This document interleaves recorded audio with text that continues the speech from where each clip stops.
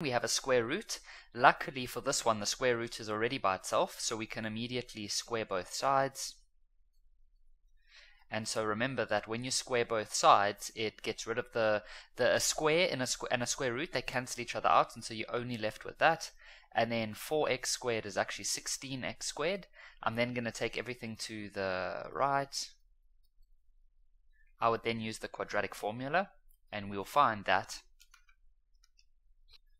x is 1, or x equals to negative 0.94. But now here, this is very important. When we go and do our check, you must not use this answer in the check. You must use the version that was not rounded off. If you look on your calculator, it was actually negative 0.9375, or you could even use the fraction, which was negative 15 over 16. So use this one or this one when doing your little check that we're about to do, but never use the rounded off one. Okay, so let's go do our checks. Let's start with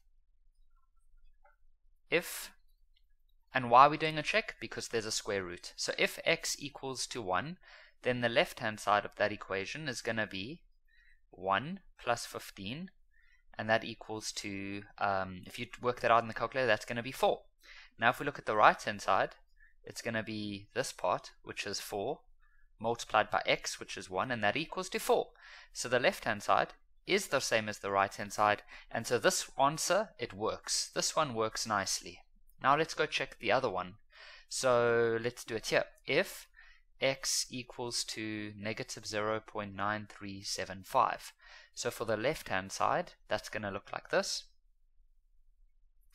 Negative 0.9375, because I'm plugging it in the place of x, plus 15. And if we go work this out,